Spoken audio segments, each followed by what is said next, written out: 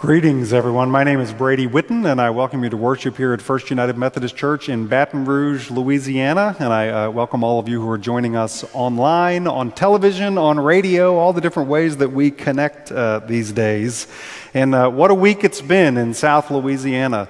My wife has a colleague who is currently sleeping in a tent in his backyard. And so even if you're joining us from a tent, welcome. And I do invite you in this time of worship to sort of settle yourself in. We're going to talk about the importance of rest a little bit and how Jesus needed that in his life. So settle yourself here. Let your heart and your mind catch up to your bodies. And it is my prayer that you would encounter God's presence in this time of worship, that you would hear a word from God for your life, and that you would leave renewed in your commitment to Christ and to his call to love your neighbor as yourself. Today's reading is from the Gospel of Mark. From there he set out and went away for the region of Tyre. He entered a house and did not want anyone to know he was there.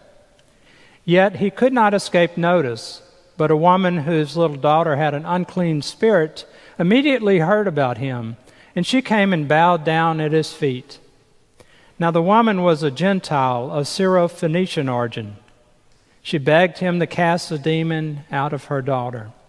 He said to her, "Let the children be fed first, for it is not fair to throw the children's food and throw it to the dogs." But she answered him, "Sir, even the dogs under the table eat the children's scraps." Then he said to her, "For saying that, you may go, the demon has left your daughter." So she went home, found the child lying on the bed, and the demon gone. Then he returned from the region of Tyre, and by way of Sidon towards the Sea of Galilee, in the region of the Decapolis. They brought him to a deaf man who had been an impediment in his speech, and they begged him to lay his hand on him. He took him aside in private, away from the crowd, and put his fingers into his ears, and he spat and touched his tongue. Then immediately looking up to heaven, he sighed and said, "Ephphatha," that is, "be opened." And immediately his ears were opened, his tongue was released, and he spake plainly. Then Jesus ordered them to tell no one. But the more he ordered them, the more zealously they came. They were astounded beyond measure, saying, "He has done everything well. He even makes the deaf to hear and the mute to speak." This is the gospel of the Lord. Thanks be to God.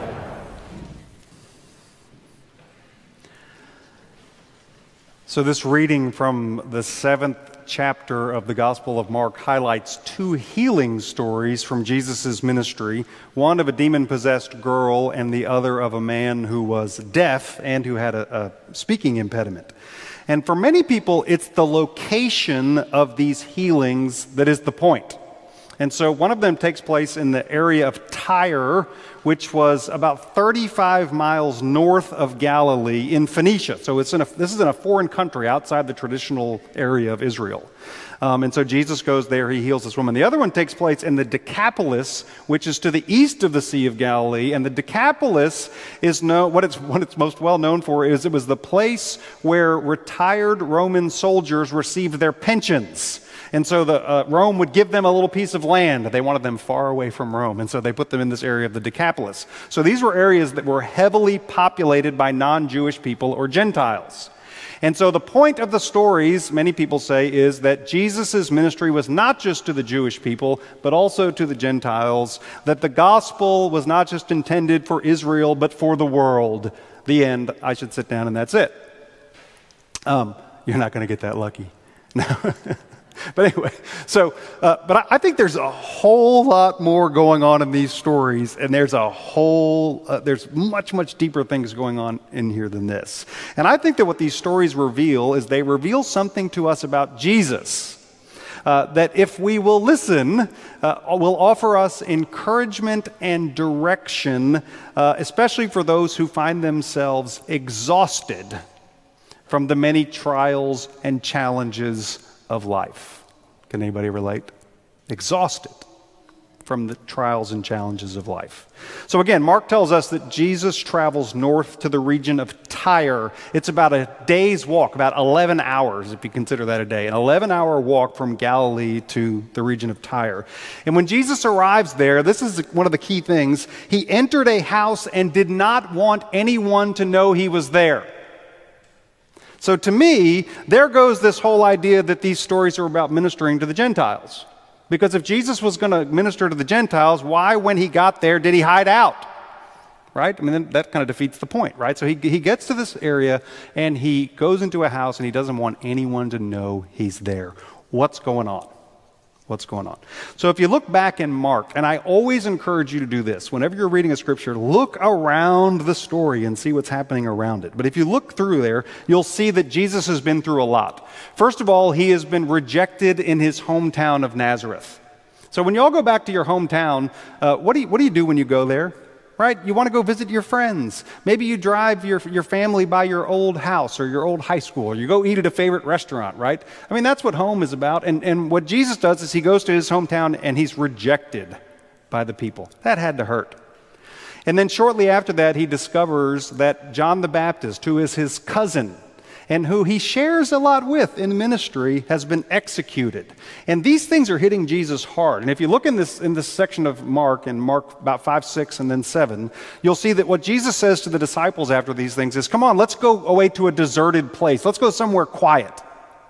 And so they make their way off to a quiet place, but the crowds follow Jesus. And so this huge crowd follows Jesus. And this is where he feeds the 5,000, okay? And he just can't seem to get a break.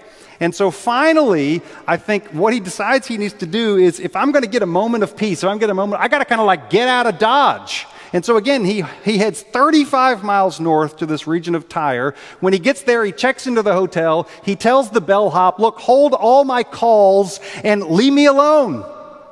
Finally, a little peace and quiet, right? Can you all relate to that? So, but Mark tells us that Jesus could not escape notice. And so his fame has already started to spread, even outside of Israel. And a woman finds him, and she begs him to heal her daughter. Now, what happens next is a little disturbing. This is what Jesus says to her. Let the children be fed first, for it is not fair to take the children's food and to throw it to the dogs. Now, if you understand what's going on here, you've got a Jewish man and a Gentile or non-Jewish woman. When Jesus is talking about the children, it's very clear that what he's talking about are the people of Israel. They are the children of God, the people of God. And when he's talking about dogs, it was a common slur for Jewish people to call Gentile people dogs. And in the Middle East to this day, to call somebody a dog is not a nice thing to call them. And so what Jesus is saying to this woman is, look, I came for Israel, not for you. Or I came for Israel, wait your turn. This is not usually what we expect to hear from Jesus, right? So we have to ask the question, you got to stop, what's going on here? So there are all kinds of explanations to try to figure out why is Jesus saying this to this woman. Some say that he was testing her faith, that it was sort of like he's pushing her away a little bit to see if she really meant it and to come back again. Some say that she was a wealthy woman, and Tyre was a very wealthy city, and that maybe she needed to be humbled a little bit, and so Jesus was humbling her. Some say that Jesus himself was still growing in his understanding of his ministry to the Gentiles, right? So he didn't quite have a full picture of it, and this woman helps him to kind of get there. Others say that Jesus was simply displaying a bias that Jewish men would have had towards Gentile women. What do y'all think? I don't find any of those satisfying answers. So I want to offer another possibility. So again, Jesus is trying to get away. He's been trying to get away for some time. He finally gets out of town, gets away from the many demands that have been put upon him. He finally has a place he can kick up his feet. Now look, y'all know these moments, right? So you finally got the kids off to bed, like you finally put them to bed, and you've gotten into your comfortable chair and you've put on your favorite TV show. Or how about this? How about after a long week, a stressful week? You get in your favorite lazy boy and you turn on the LSU game, hoping for a little good news. They're going to come back. right? And it's a 3-day weekend, right? So it's just one of those moments. You're just relaxed. You got your snacks, you got your drink. You're chilling. Or how about this? How about after a week with no electricity in just exhausting heat, you hear that first click and the air comes back on and the fan starts spinning and your whole body just relaxes, right, as the air conditioning kind of starts to flow back into your house. Do you know the moments? You know those moments? I just need a moment of peace. And the last thing you want in those moments is what? An interruption.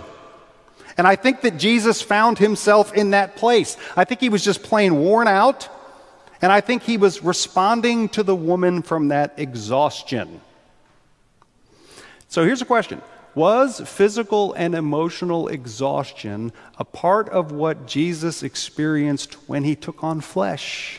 Right? He took on flesh. He experienced the things that we experience. Now, I do want to say this. Tradition teaches that Jesus was without sin, and I believe that. I believe Jesus had to be without sin because of who he was. So I'm not saying Jesus sinned here, but did he just have a moment? Can we allow Jesus to be that human? Can we? So I don't know about you, but I have found myself battling a little bit with compassion fatigue recently. It just seems like the demands are never ending. It's been one crisis after another crisis after another crisis. Maybe a better way to talk about it is crisis fatigue. I don't know sometimes, right? All of our lives have been turned upside down for over a year now. We were reminiscing about this as a family the other day, and Zoe, who's a senior in high school now, pointed out to me that the last normal year of school she had was her freshman year. COVID, right? And now we're in senior year. We're still dealing with COVID, but now we've got a hurricane we've been through so much. And there are times I wonder, do you wonder, how much more can we take? And I got to tell you, there are times where I want to go away someplace and not let anybody know that I'm there. And so I'll tell you this, it gives me great comfort to think about the fact that Jesus might have felt this way too, that Jesus understands. How does that song go? You know that one, What a Friend We Have in Jesus? What's the line? Are you weak and heavy laden, cumbered with a load of care? Jesus knows our every what? Weakness. Take it to the Lord in prayer.